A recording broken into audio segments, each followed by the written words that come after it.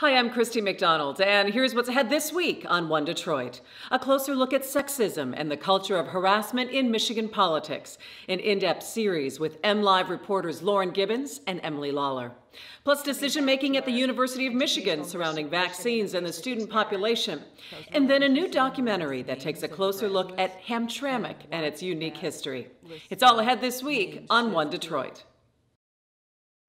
From Delta Faucets to Behr Paint, Masco Corporation is proud to deliver products that enhance the way consumers all over the world experience and enjoy their living spaces. Masco, serving Michigan communities since 1929.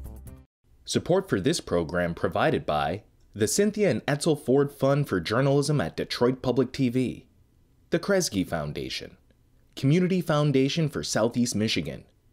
The DTE Foundation is a proud sponsor of Detroit Public TV, among the state's largest foundations committed to Michigan-focused giving. We support organizations that are doing exceptional work in our state. Visit dtefoundation.com to learn more. Business Leaders for Michigan, dedicated to making Michigan a top 10 state for jobs, personal income, and a healthy economy. Also brought to you by and viewers like you.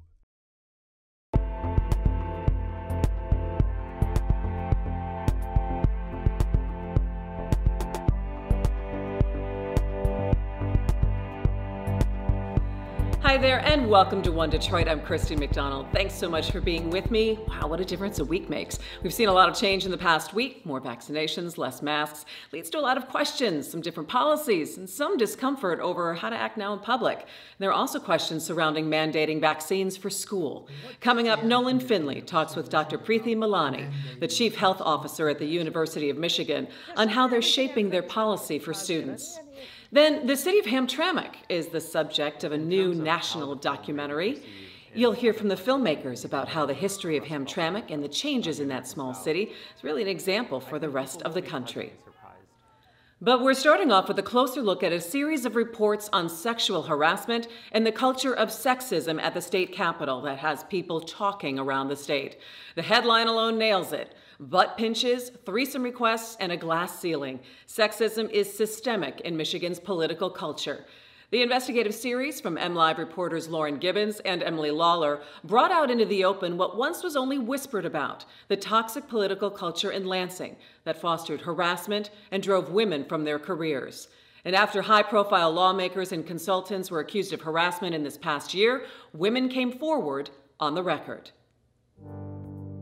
I don't think there's a woman in Michigan politics, either in the Capitol or working in and around Lansing, that hasn't experienced some sort of bias because of their gender. Whether it's men repeating what we already said, or the preconceived notion that being assertive makes us bossy. There certainly have been times that I've been underestimated because I'm a woman.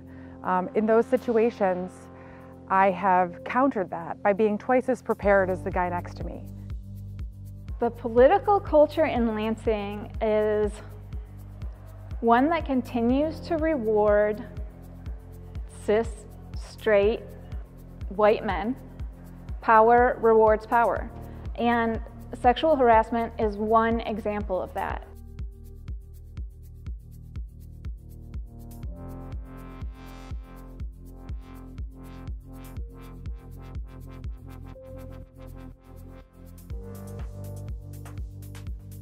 As a woman in politics, there are definitely a lot of power dynamics that are at play that you have to take into consideration either consciously or subconsciously as you're doing your job.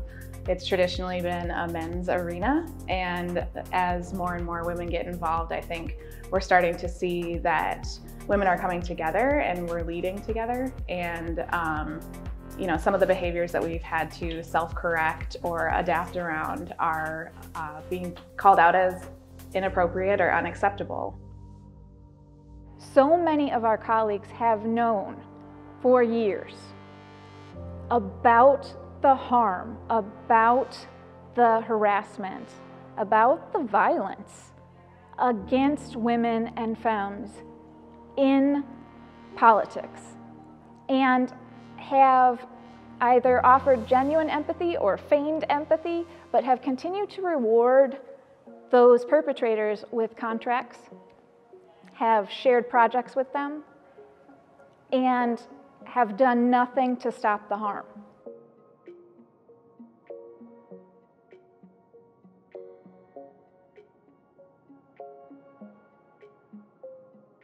I've heard from so many women in the political bubble of Lansing that this is really commonplace. That I also think is part of why it was able to persist, and why when we did tell people what, like, small bits of what were happening, it wasn't taken seriously because it is so pervasive.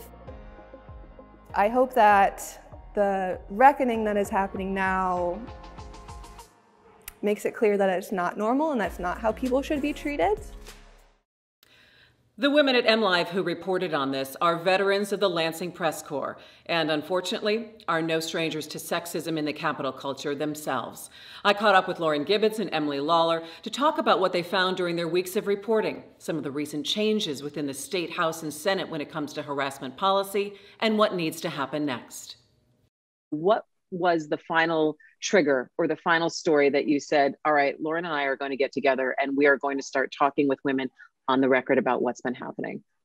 Yeah, so over the past couple of years, we've had sort of a number of high profile incidents. And actually about a year ago, there was a Macomb County prosecutor now, Pete Lucido, was publicly accused by multiple women of inappropriate conduct. And I'd started making some calls then a year ago, and it just really didn't feel like people were ready to go on the record about this. But you know, as we saw more of these incidents come out, the TJ Buchholz accusations came out this spring.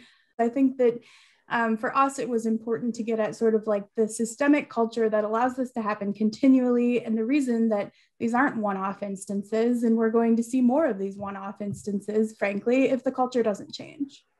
And I think, Lauren, it's that whisper campaign that it was a well-known problem, but it was only communicated from woman to woman and passed through department to department and saying, well, you've got to watch out for this. This is not something that came as a surprise to anyone that we contacted for this story, any woman that we spoke with. I think where a lot of the surprise came when our final reporting came out came from men who maybe didn't realize the extent of this issue, didn't realize how much of this was behind the scenes, how much women were talking amongst each other because they feared the repercussions of coming out. So Emily, you spoke with 40 women who work or have worked in the political sphere. 32 said that they had experienced harassment. Only 7 of them chose to actually report it. Women described sort of casual sexism. Certainly, they described far more serious incidents to us.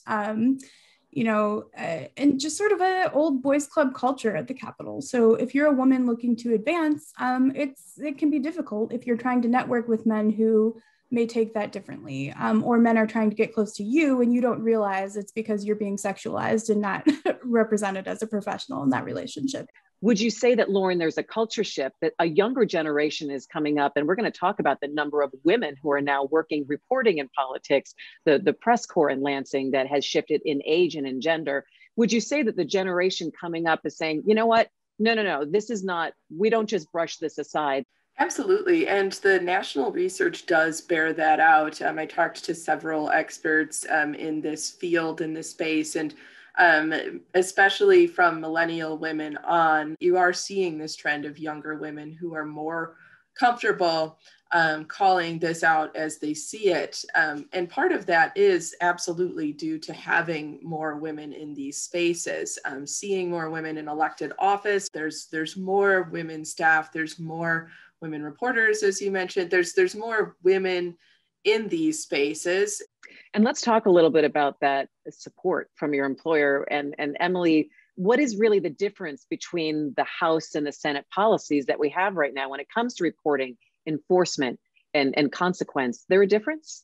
One overarching issue, I think, is that there is no mechanism to fire a lawmaker. So, you know, you could have the worst sexual harasser in the world working every day, and there would be no mechanism. Like, your incentive to report as an employee is diminished because there is no ultimate consequence. So the House underwent some revisions to their policy back in 2017, 2018 is when those conversations happened. And the Senate went through a months-long process to make some revisions very recently after the instance with former Senator Lucido. They're pretty similar in terms of, the trainings that are offered, the reporting processes. Because of the way the House and Senate are set up, reports are made to the House and Senate Business Office, or someone who is experiencing harassment or discrimination could file a complaint with the Michigan Department of Civil Rights. Now, I talked to a lot of legislative staff.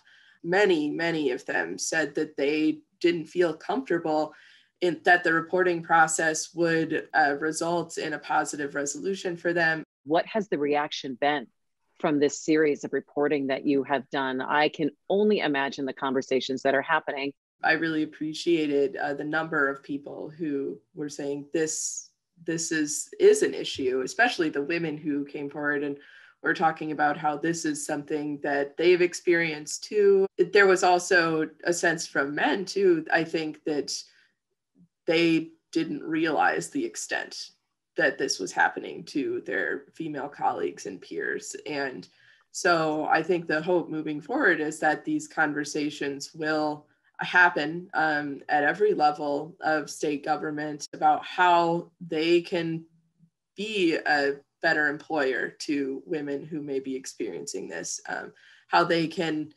help women feel more comfortable coming forward if they're experiencing sexual harassment. So the saddest set of reactions I got was from people who had left the state because of this atmosphere, or who had left politics because of this atmosphere. And so I was surprised to hear from women who said, I worked at the House in the 90s, or I worked at the House before you got there, and I'm depressed to see that this hasn't changed. Like, I left for these reasons. Those were the feedback that stuck with me the most, because I realized just sort of this is a hidden brain drain on some level. I mean, these are passionate, talented women who are finding success when they move out of state and when they move out of this toxic sexist bubble. You wrote the articles, 4 ways that Michigan can start addressing this: elect more women, more direct support from men, invest in transparency with reporting systems, and keep talking about it. Those 4 solutions were kind of the culmination of all of Emily and I's reporting. Those were the things that we heard the most frequently from all of the people that we spoke with in the course of reporting this story. And I think having more women in these spaces, particularly spaces of power, has moved the needle quite a bit in terms of how much people are willing to talk about this, and fundamentally just noticing how people interact at the Capitol. Something that was brought up over and over again was talking about it with men especially who are in these positions of power, who have the ability to enact change. I hope that people sort of take our reporting and run with it. At a very basic level, someone who is maybe fresh out of college or still in college as an intern in the Capitol and is experiencing this, I want them to be able to look at this story and realize, oh, this isn't me. I'm not crazy. Like, I'm not alone. I think that there's a sense from women that the Whisper Network isn't good enough anymore. They're yelling the whispers. And I think that is what we need to drive the cultural change we need on this issue. For a link to all of the MLive stories in the series on the culture of sexism and harassment in Lansing politics, just head to our website at onedetroitpbs.org. We'll have the links for you there.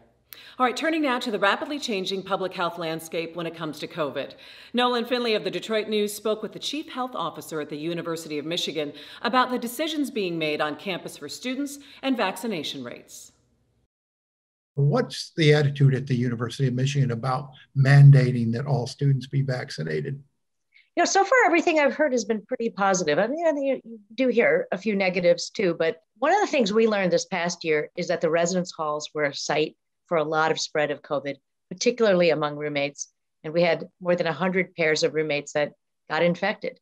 So as we look to the fall and coming back to our educational mission in a face-to-face manner, keeping the campus safe as possible really requires that those residence halls are safe. And hence the requirement for students that live in the residence halls. We have tried to make this as convenient as possible, not so much a requirement in a negative manner, but one that says, we care about your health, we care about the health of the campus, and here are some ways to get vaccinated. We've heard that younger people are less likely to get the virus and less likely to suffer its worst effects. What role does that play in sort of a hesitancy amongst the young adult age group, older teenage group, to get vaccinated?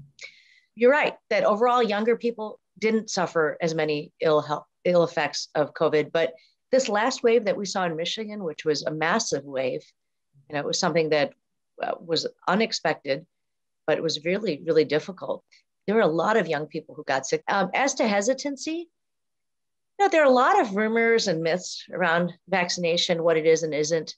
One of the things I've been advising people who have questions is to have a good conversation, ideally with a healthcare professional, a doctor that you trust, making sure that the information you get is well sourced. These vaccines have now been given to tens of millions. We're talking almost 300 million doses in the country, with just a handful of side effects beyond just what might last for 24 to 48 hours. And, again, COVID vaccinations, not just about protecting individuals, although the news on that is getting better and better. It's about protecting everyone around you. So the vaccines are starting to go into the arms of younger people, children. I think we're now down to the 12 years and up, or 13 and up, and that age level is going to keep going down. We're starting to hear from parents who are have some concerns, have some reluctance, worried about the myths that you talked about, maybe that it would alter the genetic makeup of their children or cause some other long-term side effect. There are a lot of myths, unfortunately, around the vaccine.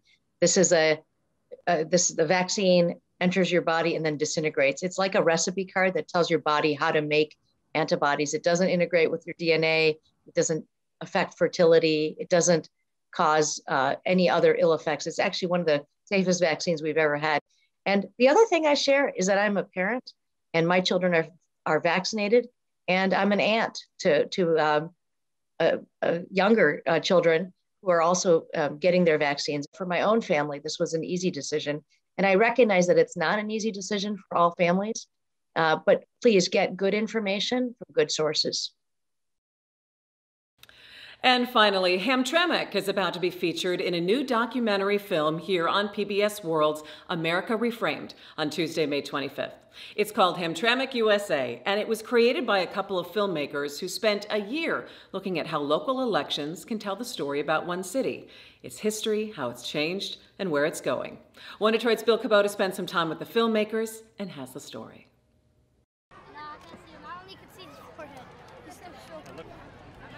There's a city called Hamtramck. It really is dynamic. Words from a song by polka king Ted Gomulka maybe 70 years ago. There's a barrel of fun in Hamtramck, USA. Hey, no, you can back up. You can be in the shot.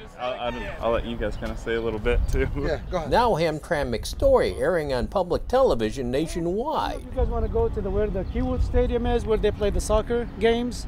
Detroit FC? Well, before the pandemic, the filmmakers were shooting their final scenes. This park used to be the Detroit Stars of the Negro League. They used to play in the city of Hamtramck. If you guys familiar with the Negro League? It used to be right there on that field right there. Co-directors Justin Feltman and Razi Jaffrey spent a year documenting the city. Hamtramck in some ways is very unique, in other ways it's not, in the sense that there are many cities in the United States which are going through rapid demographic shifts, and our entire cultural landscape is changing very quickly. Their film, it's called Hamtramck USA. I'd always been interested in Hamtramck as a topic, as a city, as a place. It's one of the most diverse cities that I've ever visited. It's America's first Muslim majority city. It's an immigrant majority city.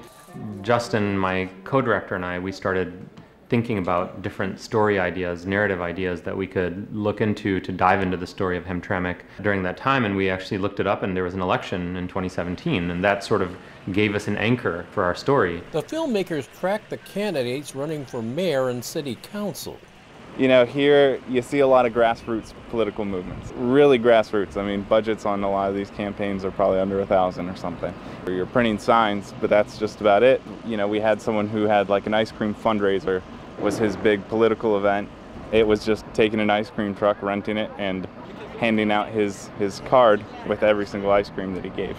All politics is local, so goes the trope, but in 2017 it was a national issue that hit very close to home. Days like this makes me think that if this kind of hate was in the White House in '99, I would not be here today. Some here say President Trump's Muslim ban activated more Hamtramckans to get more involved civically.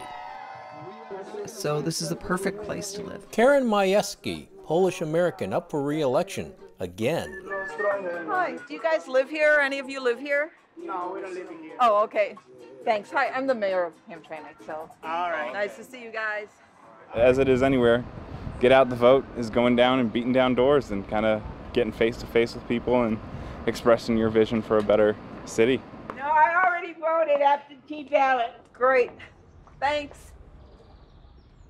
I used to collect the list of graduates every year because I was really interested in the last names of the graduates, and watched that list of names shift to Bosnians in the early 90s, and then more and more Bangladeshi names and Yemeni names.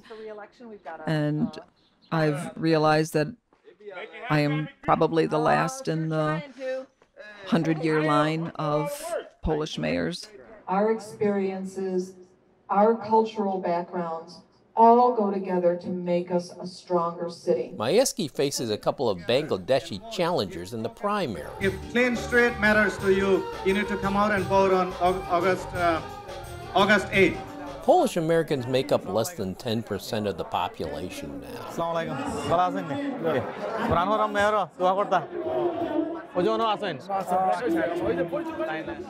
You being Muslim, yeah. Do you think that betters your chances or worsens your chances? You mean in like politics? Yeah, no, not even in politics. Like in running election period. No, I think the biggest thing is authenticity, you know? Authenticity? Yeah. The film also follows the first Yemeni American elected to the state house, Abraham Ayash, here an activist before his run for office. No, because there's like some Muslim candidates who try to, they get a dog and they do like the Americana stuff, but that's not who they are, you know?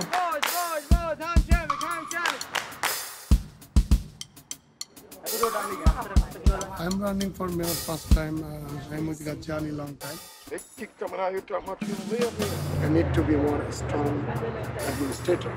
But when I become mayor, she loves everybody, so she cannot go there. He's got nothing against, nothing to offer, so he's gonna have to find something against people. I got my agenda. I want to implement her agenda. We see 12 years. Election was never been like this before. It was amazing, like how people are having fun and even excited to know, People didn't even think about who is being president of the United States. And tonight they want to know who will be the mayor of Hamtramck, 2 square miles. See you then tomorrow. Have a nice time. Who wins in the end? Hamtramck USA has all that, but that's not really the main takeaway of this film. The film is not really about the elections. It's about this idea of multiculturalism. The film is anchored in the elections because the elections present the hopes and dreams and aspirations of a lot of people that live in the city and how they have to work together. Everybody, God bless America! They're still trying to figure out how to make it in America a little bit. But this city is better because of immigrants, and it's been that way from the beginning, whether it was Polish, Bosnian, Albanian, and now you see the Yemeni and Bangladeshi communities amongst many, many others. If you care about this community and community's honor, come out and vote. In terms of how the film may be perceived in other parts of the country, maybe Middle America, Rust Belt America, the American South, I think people will be pleasantly surprised. One of the things that you find is, not just with Muslims, but other minority communities, often there's a negative perception of those communities. One of the things that we're hoping for is that this will give folks in different parts of the country that get to see this film some insight and exposure to who Muslims are, who immigrants are, and what their hopes are for the country, what their hopes are for their cities, for their towns. And my hope is that they'll realize they're not that much different than what people are hoping for in those other parts of the country, and that they may even feel a sense of connection to those people. So I think that they will be pleasantly surprised by what they see in the film.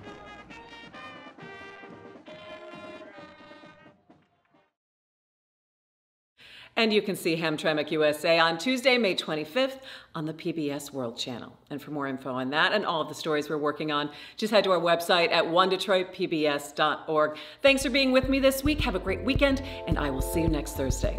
Take care. You can find more at onedetroitpbs.org or subscribe to our social media channels and sign up for our One Detroit newsletter.